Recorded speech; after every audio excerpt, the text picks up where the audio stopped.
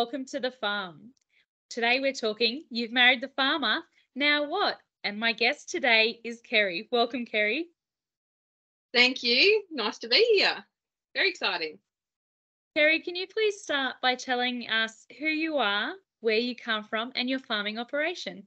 I'm Kerry McKinnon, married to my husband Raymond. We've been together for 28 years and married for 26, which has gone really, really fast.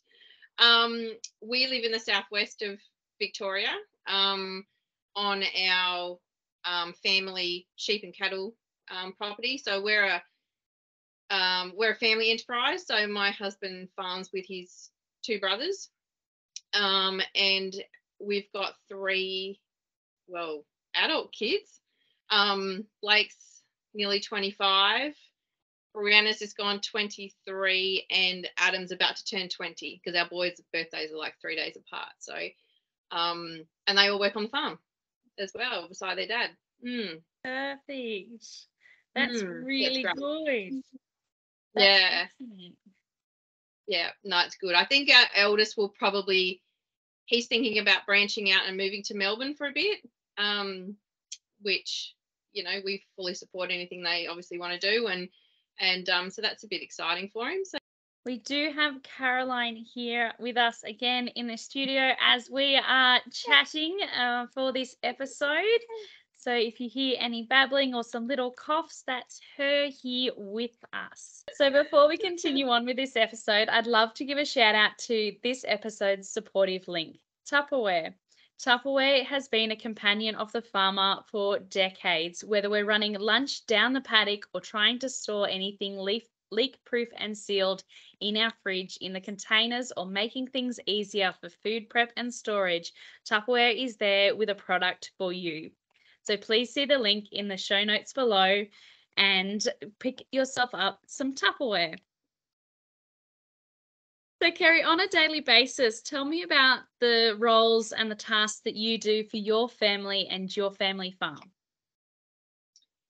So I'm pretty much the full-time, cook, because they work obviously close to home. So I do all the meals. I feel like I cook all the time. Like that's what I do is cook.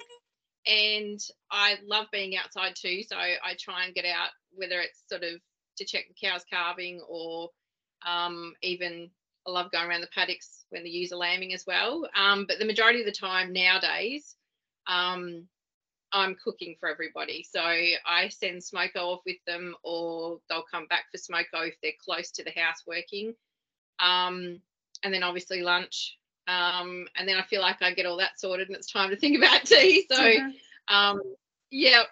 And then it's just sort of, doing the town runs and stuff like that, like we all have to for obviously grocery orders. And I feel like I'm doing that constantly too. And anything else like, farm supply stuff, feed, parts, all that sort of, fun stuff. So that's pretty well my role nowadays. It's changed a little bit from, because I used to sort of be in town a fair bit, but nowadays I obviously prefer to be home now. Yeah, it's a lot easier. Yeah. A lot easier. And so what's the favourite meal that you like to send down the paddock with everybody? I always find quiche's easy. Yeah. But then Brianna, our daughter, is not overly keen on that. So but I usually just do baking and stuff like that, and I'll send that obviously with Smokos. And the boys love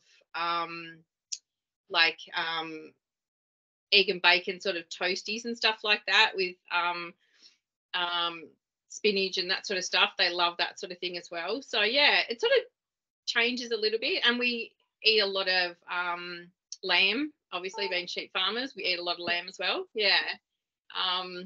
I'm always doing something with that as well. So yeah, it sort of changes up. I try and keep it a little bit varied if I can. You tend to go back to the same recipes as well. So yeah. And what does dinner usually look like? A bit the same. I try and keep that sort of a little bit varied as well. But You know, usually sort of we have either salad or veggies sort of for lunch, and then again for tea. I don't know, it changes up all the time pretty much. Yeah, I actually made pasta yesterday, which I was very proud of. So we had homemade pasta for tea last night, and that was amazing. Yeah. Yeah. For a It's always change. amazing how different it is when you make homemade pasta. Oh, I never realised. I never made it before, and then I thought I'm going to give this a try, and it took, like, it's labour intensive, but so worth it.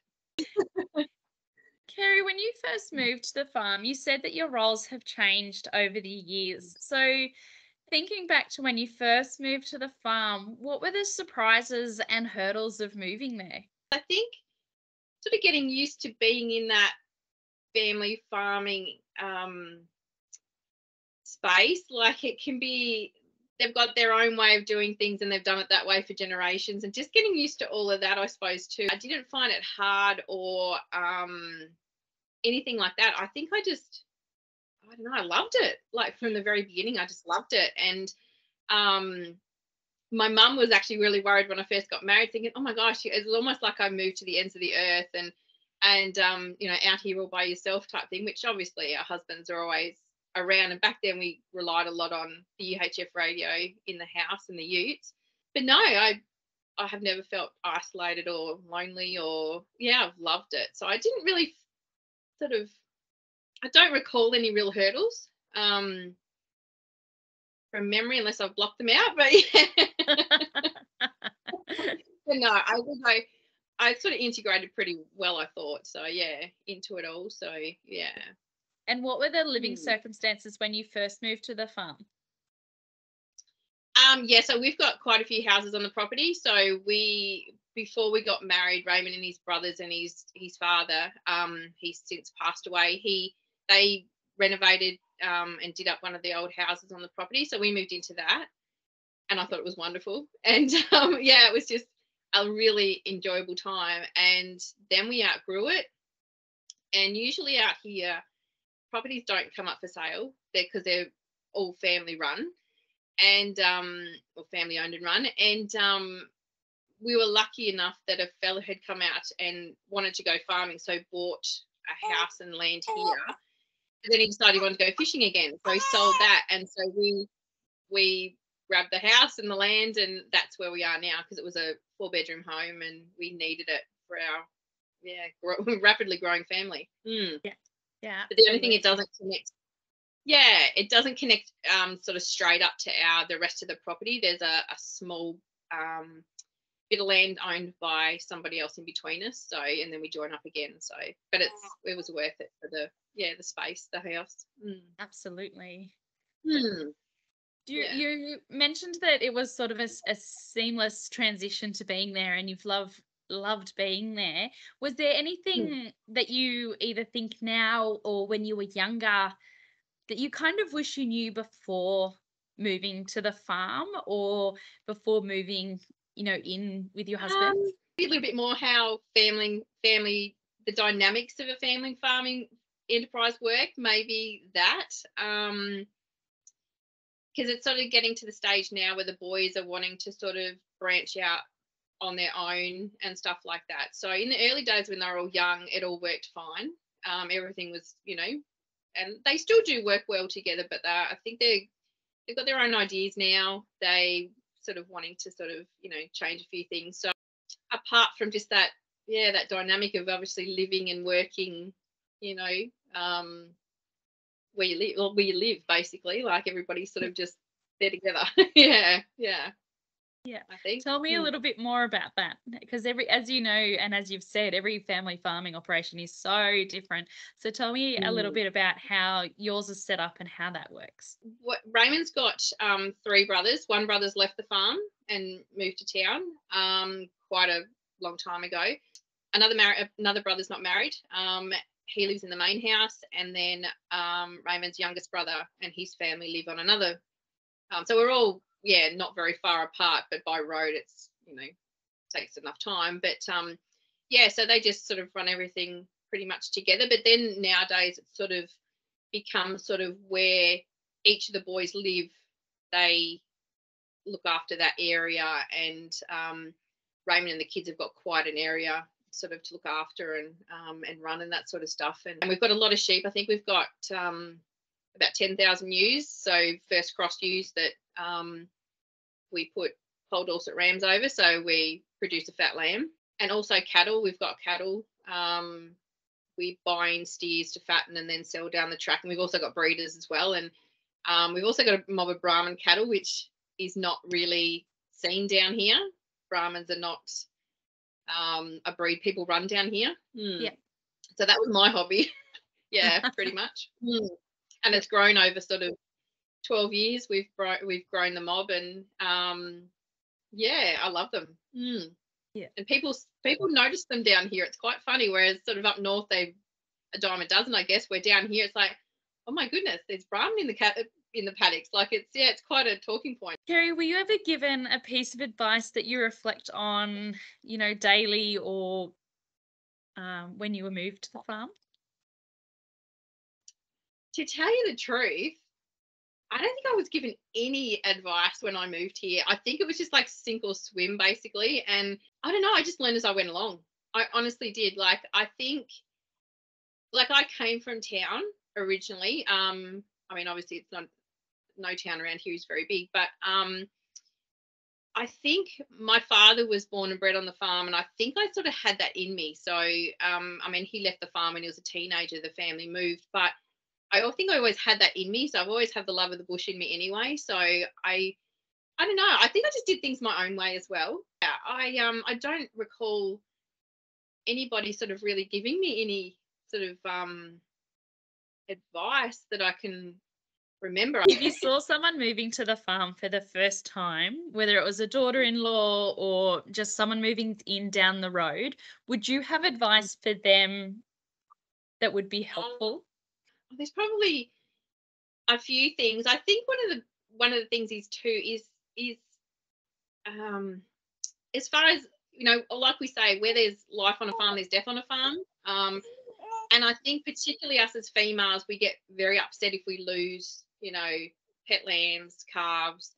And I think honestly that's something that you can't just switch off. It's something that you just learn as you go along. Yeah. I mean, I used to get upset if I lost a lamb. And now I just get disappointed thinking, damn, I just put all that work into you and you turned around and, and died on me. But I think that, and just the fact that no matter how house proud you are, you're never going to have a totally clean house. Yeah. I mean, it's, we've got a back room where all the boots and coats and our daughter's saddles and bridles, because she rides, and my husband does too. It's all out in that back room, and I'll mop it, clean it. And then literally like a whirlwind, in they come, and it's like, well, I don't know why I bother sometimes. And like, well, obviously aren't toddlers or little kids. And I think that too, just sort of embrace the dirt basically, because it's there. It's going to always be there. And there's not much you can do about it. I think just keep on top of it as best you can, but I think just don't get too hung up on it, I think. And I think the biggest thing is too try and take a holiday off the farm as well, because as much as we love the farm, you really do need to get off the farm. And we are really lucky. We take a 2-week holiday every year. So sort of once the hay's done, and then sort of before sort of before dagging starts, before lambing, we sort of take a 2-week holiday, and we've done that ever since we were together, and we've just kept that going. I think that's really important. Enjoy cooking as well. Research your recipes, because you're always going to have to feed them. And if they stay around like our kids have, you'll be feeding them for a while. Yeah. That, and probably just the fact that, be prepared that people, will call in, stock agents come and go, wool buyers, that sort of stuff. So it's always good to have maybe some extra smoko on hand, just because you just don't know who, or a neighbour up the, from up the road. Well, I mean, we've only got, I think, two neighbours, but that aren't super close. But you just, have something sort of on hand, because they'll drop in when you least expect it. So I think, and just enjoy it, I think, is another thing too. Just, I don't know, embrace it as well. It can change at a drop of a hat on the, life on the land. So I think you just got to just learn to sort of deal with what comes your way and be flexible. They all sound like lessons learnt along the way. Yeah. Do you have any other lessons that you learnt that you believe are important for daily operation of the farm?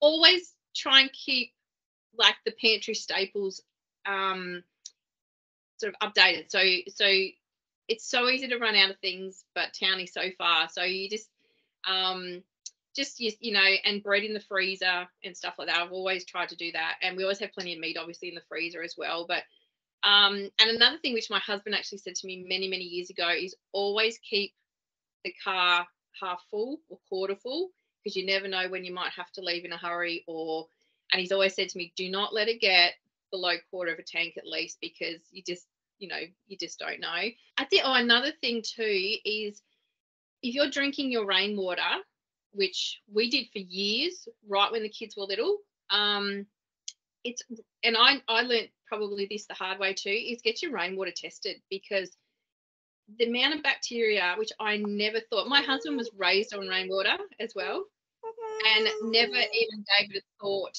until we got our rainwater that we were drinking, because we have rainwater into the house, but we kept a tank for drinking water. We had it tested and it was absolutely filled with bacteria. So we had to change that. So I think that's definitely a lesson learned, that one. Yeah. But yeah, and I think, I don't know, just even like it's good to have routines, especially when your kids are babies and stuff like that. But I think you have to learn to be flexible still at the same time. If hubby needs to be picked up down the paddock or something run down there or stuff like that, I think it's something that you've just got to get used to, and just think, rightio, yeah, I can leave what I'm doing and go for 20 minutes and it'll be fine. Yeah. I think so. Yeah. When I think about it, there is a lot of lessons I've learned over the years, I guess. Yeah. And that moves us seamlessly into sort of that next question, which is top tips for parents on the land. Involve your kids in what you're doing. Raymond was always really good. Even when the kids were little, he would take them, put the booster seat in the ute, and off they'd go, depending on what he was doing. Obviously, if he was doing cattle work, no. But yeah, just because they learn so many life lessons in their own backyard, basically. So I think it's really important. Like, we have always taken our kids everywhere with us. And I don't know, we've just always been used to that. And it's quite funny now, because the kids are like, you do realise that you two can go off and do things yourselves? Like, we're fine. It's just we've always been used to taking them with us. But yeah, I think just really involve the kids, and because you really will be surprised how much they pick up. Even the paddock names, all sorts of stuff. They learn from such an early age, and they remember it as well. So just pack a bag, some snacks, and off you go. So and it means that, I don't know, we feel involved as mums as well. So tell me what's in your go bag. Well, I didn't actually have one as such, but I would just always make sure that and Raymond would always take like a nappy bag with him, like the kids were toddlers and stuff, but always have the spare change of clothes, and if they were still in nappies, which quite often they were, and he would still take them with him. And and just some snacks, obviously, because once they get hungry, they really get hungry, don't they? So yeah, so that's probably I'd say. Oh, and obviously water. Always have plenty of water, with the kids.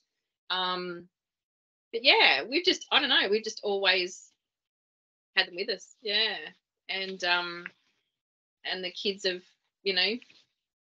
always been with Dad. Was there any methods that you used in particular to keep them sort of safe and secure while they're working with you? I think just common sense, honestly. You just don't put them in situations, I suppose, that it could possibly be harmful, because they're not going to know when they're only young. So, and then as they get older, obviously, you can talk to them about it. And Raymond's always been really good as far as safety goes and stuff like that as well. So not over the top, because they still have to learn as well, but to keep them safe, obviously. yeah, we just, yeah, I think, yeah, I suppose they've survived for now. So we must have sort of done. I'm just trying to think back, sort of like, yeah, like, I don't know, Raymond just, I remember one time he said he I can't remember how old Blake was, our eldest, and I think he must have seen a fox across the paddock, and so he let his, because he's always had hunting dogs as well as kelpies and stuff, and now our youngest son is exactly the same, and you can't let a fox get away, so he saw this fox, so he put the dogs after it, and he was running across the paddock, and the paddock was pretty rough, and he went down with it, with Blake holding on to Blake, and I think they must have been talking about it recently, because Blake only mentioned it to me the other day about Dad falling over when he was running with me. So I mean, yeah, but he was fine. Like he was fine. But yeah, we've not. I can't really remember. I'll have to ask. I'll have to ask him that one. He never used to like to get a fox to get away. So yeah, he's always had pretty handy dogs. Yeah. Life balance on the farm is a question I get asked about quite often over on my Instagram page, as well as questions after the podcasts go live. So do you believe in a work-life balance, and how does that look for you and your family? Yeah, I do. Because it's so easy for the fellas to just work. And I think once you have children that start to go to kindy and school, like our kids still went to town to kindy. My husband never went to kindy, went straight to school. But our kids went for, I think it was 2 full days a week. So as soon as they start to sort of get involved in that, I suppose more so when they start primary school, where they've got sports days and we have district sports and stuff, be involved in that too. I really think it's important for the dads, because you see so many country mums just rolling up, just the mums, no dads. And that was one thing that Raymond was really, really good at, was he always made sure he went to every sports day, every district sports day. He's always been really involved in our daughter's riding, because she's done a lot of competing. He was a coach at Pony Club, a games coach, and always very, very involved in, helping her at home with her horses and stuff. Really involved in our youngest son's football, has never missed a football match. And our eldest son is more involved nowadays with gaming production. So he's actually made his own games, and he had one picked up by Nintendo, and Raymond knows nothing about that sort of stuff. Yeah, we're so proud of him. He did an amazing job. But Raymond knows nothing about computers, nothing like that, but he still made the effort to try and understand, about it. I don't think he still does, but he still talks to him about it. So yeah, I think it's important just because our kids grow up way too fast. So I think the dads need to be involved, just like mums. Yeah, I think. And Raymond would still come home after a busy day and still help me bath the kids, read them books and put them to bed and that sort of stuff. So I really appreciated that. And even now, the age the kids are, he's still really involved with them. So I think, yeah, it's just not all us mums. It needs to be the dads as well. I know there's so much work to do and it doesn't stop, but like we know, but your kids have to have preference as well. So I think that's really important. Yeah. And taking that, like I said, taking that holiday as well. Yeah. Because we would talk about holidays and Raymond would say, no, I've got this to do and that to do, and that's got to be done first before we can go on. And right, give me a ballpark date. And he'll sort of say around about, and I'll say, right, okay, it's getting booked. And I book it and tell him, and then we go. Because if I didn't, he would just keep working. Yeah. What other preparations do you put in place for when you go away? Do you get someone to look after the place for you, check in, move in? What's your setup like for that? Yeah, so my brother-in-law comes and feeds our dogs, and just checks the place. And we've got a wonderful neighbour who he just, because where we are, we're quite, the entrance to our property is quite isolated. So he just will drive past and just check everything as well. And he's wonderful, and we do the same for him. But yeah, my brother-in-law will come down and feed and just sort of, put his eye over the horses and stuff like that too. And And we sort of try and go away. This year we actually went to Queensland, which was really lovely, and then we came back and took the caravan just down to the coast, which is about an hour away. Because Raymond doesn't like to be away for too long, particularly that time of the year, just in case there's a fire or something. But we had a very, very wet summer. We didn't really even dry off here. It was everything just sort of, it's amazing. So yeah, it's always really good. My brother-in-law always looks after, like I said, the dogs. And we've got another fella that's friends with us. He'll pop in as well and just sort of check on everything as well. So yeah, we're surrounded by really good people. Did you have any top tips for drought or wet seasons, or even fires, if you've just mentioned during fire season? Well, fires is our biggest risk. I think I've just got used to it over the years, and summer's quieter, obviously, for everybody, is a worrying time. But my husband's involved in the Rural Fire Brigade here as well, and so he's gone. Like if there's a whiff of something, he's gone. They seem to have a really good system worked out between the whole district, and they just all get together, which obviously other districts that people do too, but they just don't let anything get hold. They're gone. Even if it's if the smoke's cooled and they get there and there's nothing there, it doesn't matter, but he will literally drop in everything and go. And our younger son's sort of involved a bit as well. But we are really, really blessed where we live that we don't, touch wood, suffer from drought or flooding. We're extremely lucky here. We obviously do dry out through the summer months, but it doesn't get to the point where there's no feed. We always keep a supply of hay. We do our own hay. So that's always on hand for the drier summers. But like I said, this past summer, we literally we still had rain through summer. We didn't dry off, which then can be a problem, obviously, with barber's pole with the sheep, but we thankfully haven't had any real problems with that. We've had it's been really wet. It's been wet through summer right through, and we were supposed to apparently have a dry winter. Hasn't happened. It's been raining every day. Yeah, no, it is good. It'll be nice to see some sunshine eventually, but I mean, and like I said, flooding wise, it doesn't flood. We are naturally, the country here is very flat, so we have sort of what we call swamps in the paddock that will fill up with water through the winter time, but that's just what it does every year. So we're extremely blessed that we don't sort of have to have those. Kerry, that comes to the end of all my official questions. Was there any other informational topics that you wanted to cover that you thought would be helpful for those moving to the farm?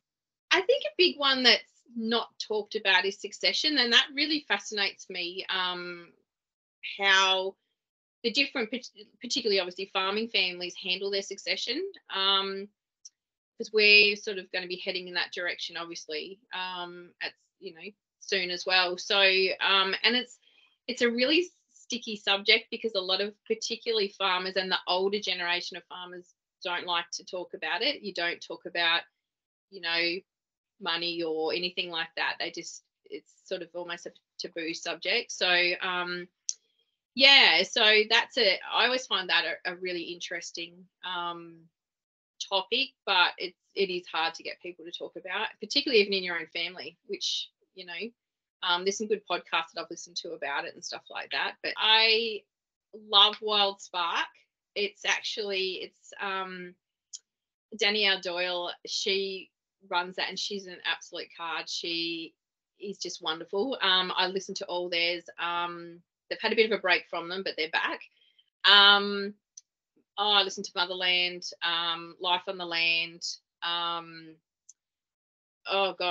Ducks on the Pond. There's quite a few, and that cover some really amazing subjects that in the past there wasn't really anything out there farm wise. Like there was sort of you listen to the Country Hour on the ABC and stuff like that, which I used to always listen to and backwards and forwards to town. But now there's just a wealth of stuff out there about life on the farm, and I love listening to other people's situations as well. I find it really fascinating as well. So yeah, I think it's just, I don't know, love the life we live, I guess, and make the most of it. And because honestly, I feel like I've sneezed and 26 years has gone by. Like it's just crazy where it's gone. So I think just enjoy it. As you know, obviously things come up. They always will come up on the land, and when you've got a family as well. But yeah, just enjoy it as much as you can. So thank you much, Kerry, for joining us on So You've Married a Farmer, Now What? Anything that has been mentioned during today's episode will be linked in the comment section below. If you are looking for more tips, tricks, and hacks, please do review the other interviews that we have done on this channel, as well as joining us over on our Instagram page. We are quite active there and love participation, so please always pop in for a chat. Until next time, thank you very much for joining us here on the farm.